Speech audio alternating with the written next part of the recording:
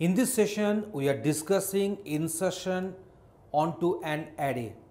That means we are trying to insert one data at a certain location or a particular location onto an array.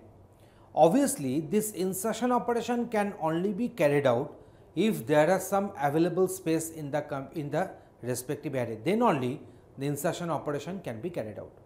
Okay, I think it would be better if you go for one demonstration or example. See, this is one array. The name of the array is A. It is having 12 locations. So, from 0 to 11, these are the index values and we are having 12 locations. So, max lock is equal to 12. Out of these 12 locations, 8 locations where index is ranging from 0 to 7, they are having some data. So, n is equal to 8 is the number of data existing into this particular array. Now, at the fifth location, not the index, fifth means first, second, third, fourth, fifth. At the fifth location, I want to insert one item with the value 100. So, lock is equal to 5 and item is equal to 100. So, here we are having max lock is equal to 12, n is equal to 8. Now, when n will be equal to max lock, that means this array is right now having that number of data as much as it could hold. So, that means there is no scope of any kind of insertion operation and this situation is known as overflow condition. So, overflow condition means in this particular scenario, the overflow condition will appear whenever we are having some insertion operation, but there is no free space. That means when n is equal to max lock, then no insertion can take place. Now, let us suppose here n is not equal to max lock and n is lesser than max lock. That indicates we are having some room for insertion. Now, if you want to perform the insertion operation, then this data, all this data are to be shifted to the next locations, so that I can get a vacant space at the fifth location and I can perform the insertion operation. Here index is equal to 4, but the location number if you count and start from first, so first, second, third, fourth, fifth. So, at the fifth location I am going to perform the insertion operation. So, the shifting of data can be done in this way. You see, content 2 will be moved to the next place, 6 will be coming to the next place, 3 will be coming to the next place and 22 will be coming to the next place. I should not perform the shifting in this way. 22 will be coming to the next place. If I do, then 3 will get overwritten. So, that is why I should start shifting from data 2. So, 2 will be coming to this place, 6 will be coming to this place, 3 will be coming to this place and 22 will be coming to this particular place. So, now in this way the shifting will take place and then this particular space will become free or empty, then 100 can be put there and thus the insertion operation will get completed. And it is quite obvious that after insertion the value of n should get increased by 1. So, initially it was 8, so after insertion operation it will become 9. So, we shall have to take care of everything. So, see, actually the thing is that 2 location 8 to 5, the data will be going from 7 to 4 location. So, what is 8 to 5? 8 to 5 is the target location number.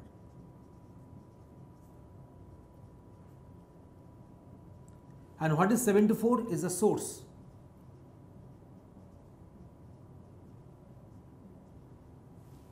Source location. So, 8th place will be filled up with the 7th place data. So, at the 8th place, 7th place data will be coming and similarly at the 5th place, 4th place data will be going. So, at the 5th place, 4th place data will be going. So, these are the target locations and these are the source location numbers. So, in this way it is working. Okay, now see. So, what is 8? Look at here. What is 8? 8 means n. What is 5? That is lock. What is 7? That is n minus 1. And what is 4? That is lock minus 1. So, in this way ultimately we are converting this 8 to 5 to n to lock and 74 to n minus 1 to log minus 1. In this way, I am just converting all these values to the respective variables name, so that it will have the generic approach. Okay, now see, if I consider I as the target, if I is the target location number, so that means I will be ranging from n to log. Now it is quite obvious that 8 to 5 means I should go on decreasing by 1. If I want to go from 8 to 5, that means I should go on decreasing by 1.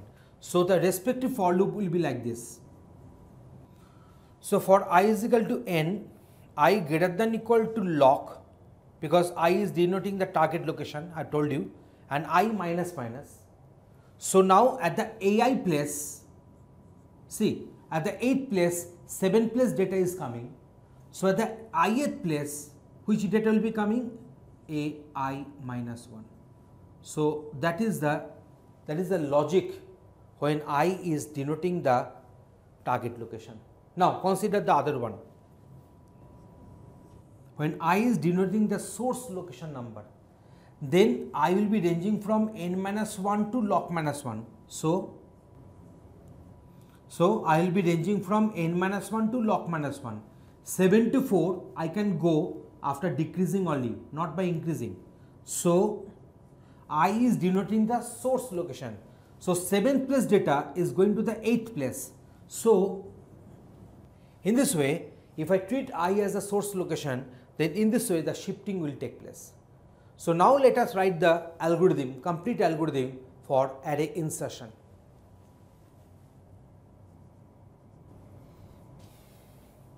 So this is my algorithm for array insert.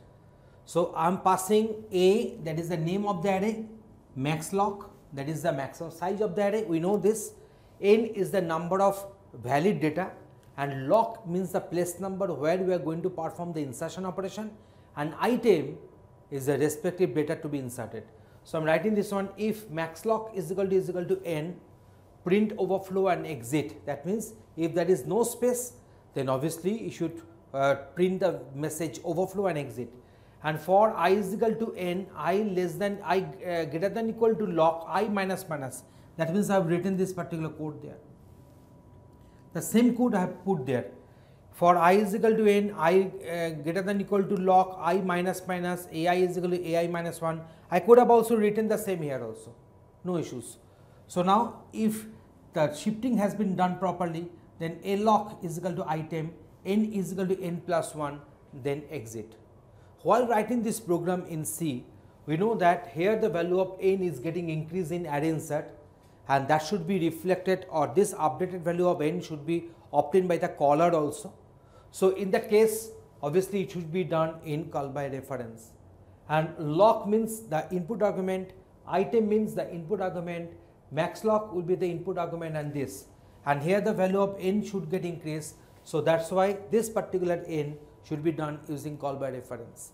So in this way, in case of C programming also, these sort of algorithms can easily be implemented, and my syntax is to some extent inclined with the C language. So it will be helpful for you to write the respective C code for the execution.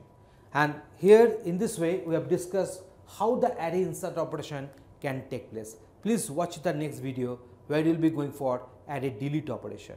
Thanks for watching this one.